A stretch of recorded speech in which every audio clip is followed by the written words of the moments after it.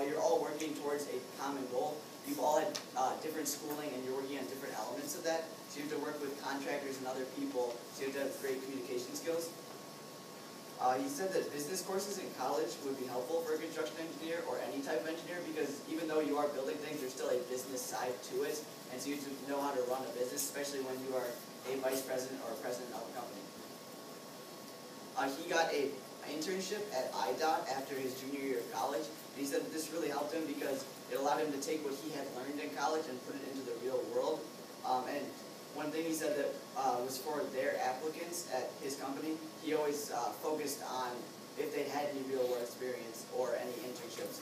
And that was always a benefit to those students. 3 of the largest construction engineering companies in the world are Fluor, Jacobs, and Kiewit & Sons.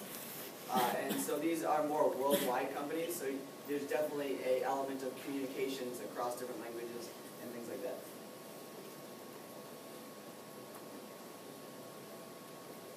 I focused on the University of California at Berkeley, and their requirements are a minimum of 15 college preparatory courses that you can see listed here. Most of them are pretty average for students at Friend to take these courses.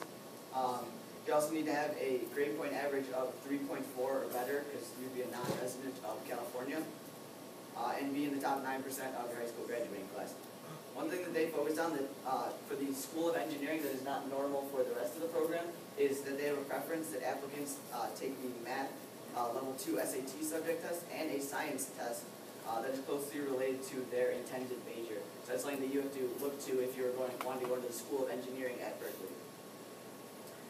Their acceptance rate for the College of Engineering is 12%, but this percent varies depending on what major you choose to go into, because there may be more students that apply for the construction engineering side of it than there could be for the biotech. So things like that, it changes every year. For the Berkeley School of Engineering, the total cost of attendance per year is $27,286.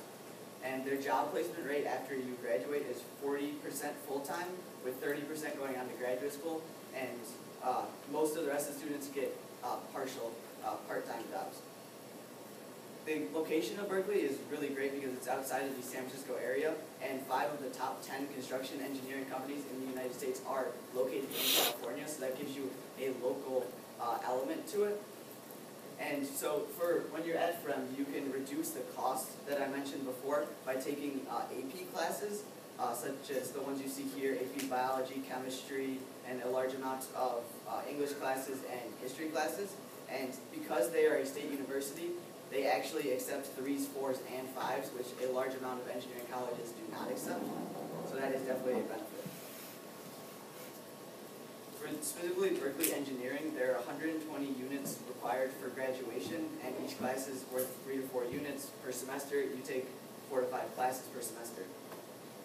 For freshman year, there's a lot of more of the basic level classes, even though you have already declared what major you're thinking of going into.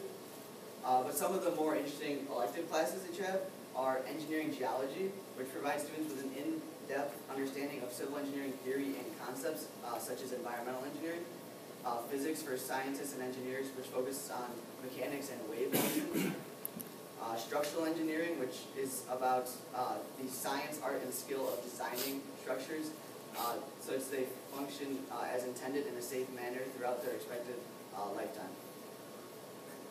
So, for the Construction School of Engineering, they actually, most of the students there get an average of a 26 to a 28 on their ACT.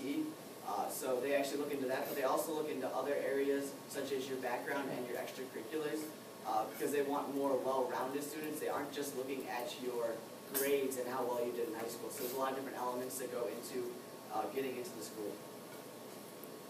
Overall, construction engineering is a growing industry that is projected to grow by 20% in the next 10 years. With a median pay of $79,340, this is a career that I'm interested in, and going to a college such as University of California at Berkeley would help me to achieve this goal.